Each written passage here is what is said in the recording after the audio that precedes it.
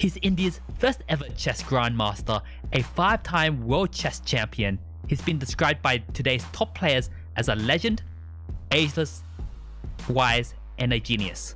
We're talking about Viswanathan Anand. He is currently India's top-rated chess player, and in this video, we will learn more about the early life of this living legend. Anand's form and consistency are incredible. He continues to play in the upper echelons of chess for the last 3 decades. His career has spanned even longer than many of today's best players who have lived. His journey started from his hometown of Chennai in India. Anand was introduced to chess at 6 years old by his mother Sushila. Now Sushila was a decent chess player but was never associated with a club. He inherited her love for the game, and with her encouragement, chess captured this boy's imagination. Anand was the youngest of 3 siblings. His father worked as a mechanical engineer in India's Southern Railways. A few years later, he would be posted to Manila in the Philippines, and his family would go with him. Anand would continue his chess development in Manila, the Philippines. He was a huge fan of the 1-hour show called Chess Today. Unfortunately for Anand, the TV show aired when he was at school, so the mother took it upon herself to watch the program and notate games for him. At the end of each episode, the show presenter would leave a chess position for the viewers to solve. Typically, it'd be an endgame puzzle, but then the viewers would actually send in their answers to the TV station for a prize.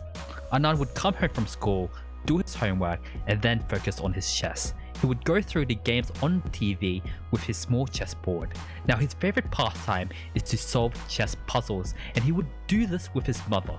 With each correct answer, the TV station would announce his name on the next episode, and he would also get a free chess book. He was able to build a large library due to winning so frequently. However, Vishy would spend most of his childhood in India. What helped nurture Vishy was also his school environment. Now back in the day, there weren't many Indian schools which had a huge emphasis on sports. Many had a focus on academics. Sporting ambition rarely went beyond high school. Contrast that to today, where awareness has grown in certain areas like cricket. Vishy was fortunate to study at Don Bosco, which had top facilities for both academics and sports. Vishy was a product of this school and would participate in many of their tournaments. This meant that he had to miss some classes due to competition and travelling, but he did receive special support from his school.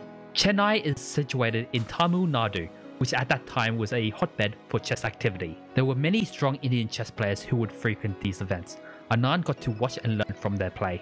Anand would break onto India's chess scene in 1983. He would win Tamil Nadu's Junior Chess Championship, as well as place 5th in the National Sub-Junior Chess Championship. There were many talented youngsters in Chennai. The Madras Chess Association decided to take a group of talented youngsters and get them to play in the National Team Chess Championship in Bombay. They were named the Madras Colts. In this tournament, Anand scored 3.5 out of 4.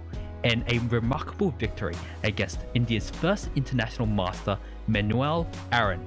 This earned him a prize for the best performance on board 1, which earned him a place in the National B Chess Championship in 1983. After the team championship, Anand would go straight to the National B tournament. This event would test whether players would be capable of playing in the premier event in India, the National A. Anand finished in 4th and easily qualified for the National A Championship.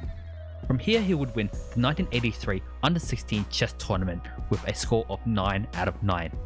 At the senior level, he would win 2 major open tournaments with the presence of international masters. Anand also saw success at the international level during these years, but we'll cover that at another time. This is Expertina, and you've been watching Chess Watch. If you liked the video, please give this video a thumbs up. Also, please hit me up on my socials on the links below.